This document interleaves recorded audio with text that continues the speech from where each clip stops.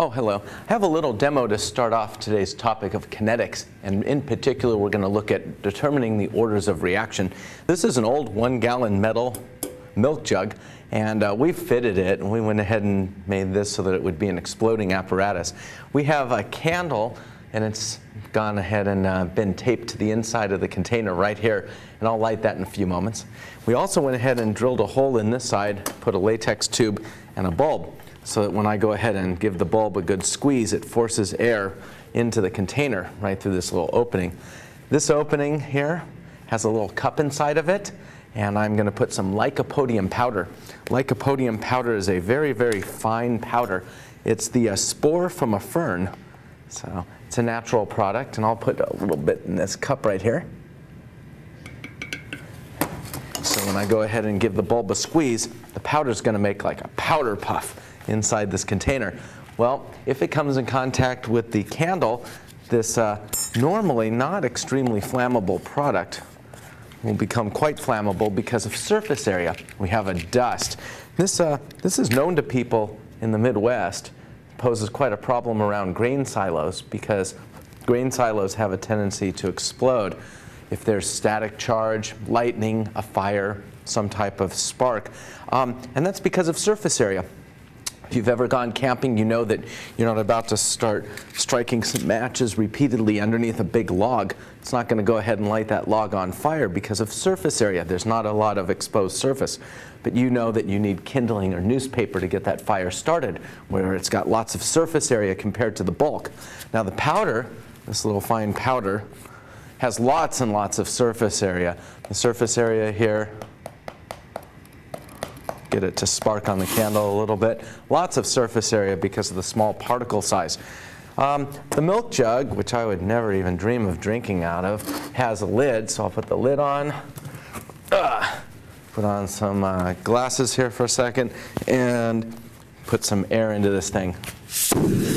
Hey, very nice. The candle's still going. The powder inside has combusted. The reaction involved the fuel, which is the powder, and oxygen from the atmosphere. It gave a nice little puff. Just recently here, we had a problem in Georgia with a sugar refinery. Some static charge built up, and a sugar refinery had a problem because small particle-sized sugar particulates in the air caught on fire and made a big puff. Well, let's go ahead and take a look at a kinetics problem, rate of reaction. This one happened quite quickly, involving determining what the order of a reaction is. And I put some experimental data up on the right side here for a reaction. And we'll talk about what the columns are. We'll talk about what A, B, and the rate are. But first, let's do a very, very trivial exercise called background math. Let's take a look at some exponents. See if we can focus our thinking on what happens when we raise something to the 0 power, the first power, and the second power. Now, perhaps in an earlier math class, like in middle school, you learned a nice little rule that anything at all to the 0 power is, that's right, anything to the 0 power is 1. So I could have 2 to the 0, I can have 7 to the 0, 42 to the 0 power. That's going to go ahead and return a 1. Also in that class, you probably learned that anything raised to the 1 power, the first power, is itself. So in this case, 2 to the first would be the number 2. The idea there is you've got a 2, nothing else. It's not multiplied by anything. If I replace this with a 7, we'd have 7 to the first. That would return a 7. Down here, I just want to point out that we will be looking at a squared function, and 2 squared, of course, is 4. That's a nice little background math for us to focus when we take a look at some data. Now, what's happened here in the dust reactor is we have 2 components at the beginning. We call them reactants. We have the lycopodium powder, we'll call it A, and we have oxygen in the atmosphere, we'll call it B. So the reaction is some of A reacted with some of B to produce some products. Let me write a reaction for this.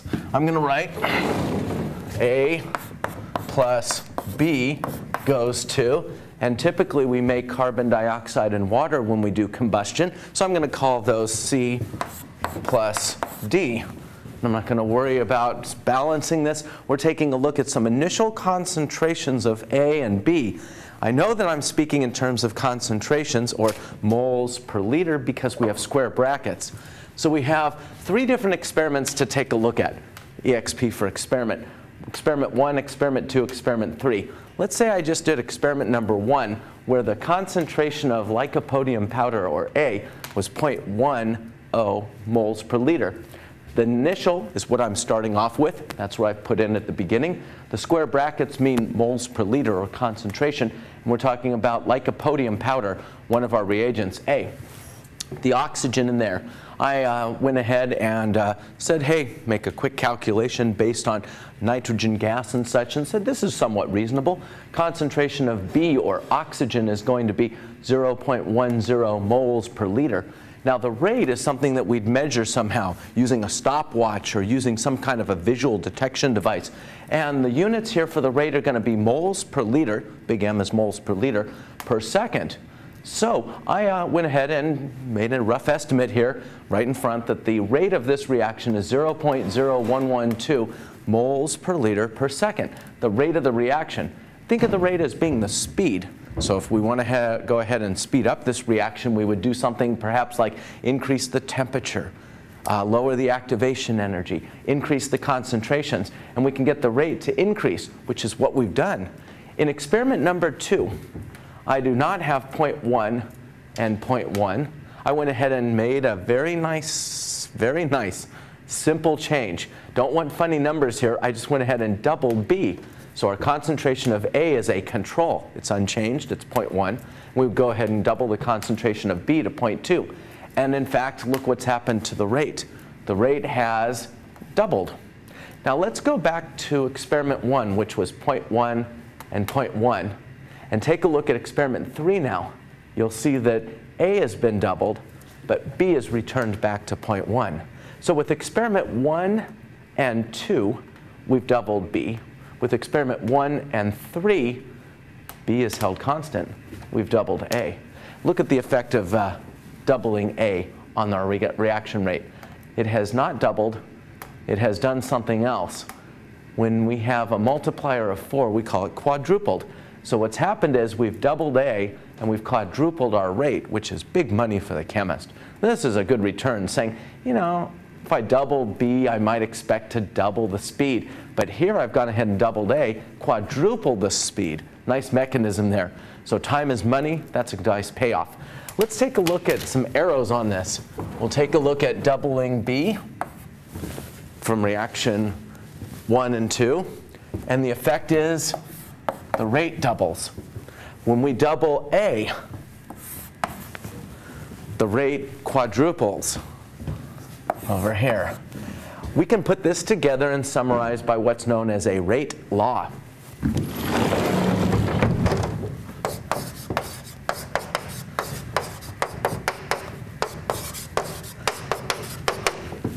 The rate law is going to be like a shorthand notation for all of this concept.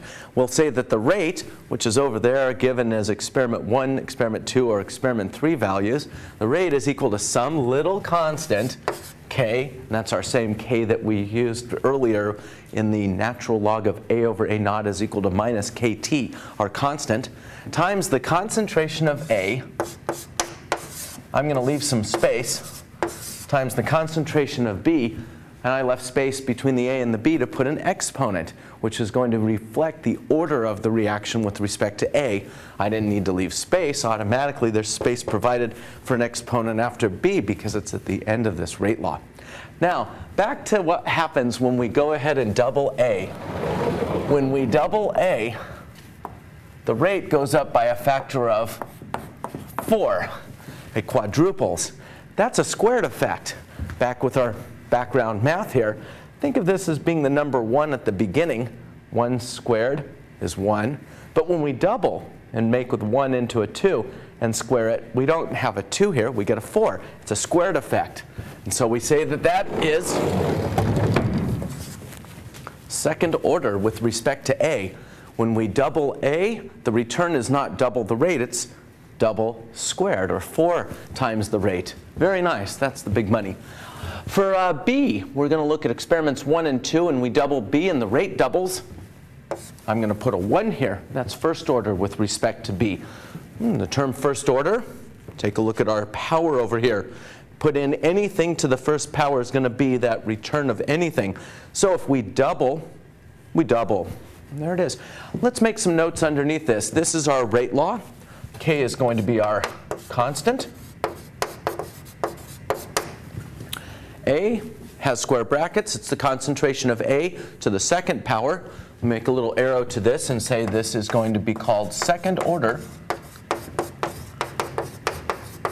with respect to A. And then, of course, the note here for the 1 is going to be first order with respect to B.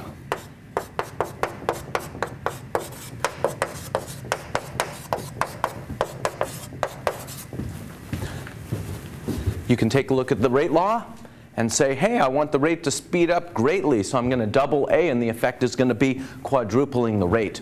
There's a little novel idea here that textbooks usually like to point out, and that is something called the overall order. Overall order. And it's not very detailed. It's not telling us the detail that we have in our rate law, but the overall order is to add up our orders. These are the reactants, A and B. Each one has an order, so we're simply going to say the overall order is going to be 2 plus 1, or 3. The overall order for this reaction is 3. Again, not very detailed. If somebody said to you the overall order is 3, what should I do? You're not sure which A or B might be second order. You're not sure what's going on. You can also have a zero order reaction. A zero order reaction would occur when you go ahead and double one of the components, one of the reactants like A or B, and you actually find out that there's no change in the rate. What would that look like? Well, perhaps if you obtain data that look like this. Reaction number 1, reaction number 3 have the same rates, and so we take a look, we've doubled A and it's had no effect on our rate. So A is a zero order. We would reflect that by writing something like this. For our new problem, I've gone ahead and indicated that A is zero order. You double A, no change on the rate. So this too, that's not right anymore. We've changed, that would be a 0, and zero order with respect to A. You could change A all you want. It's not going to change the rate. That's not very good. As far as the chemist is concerned, there's no money there, thinking I could go ahead and waste lots of A. It's not going to change the rate, and of course time is money.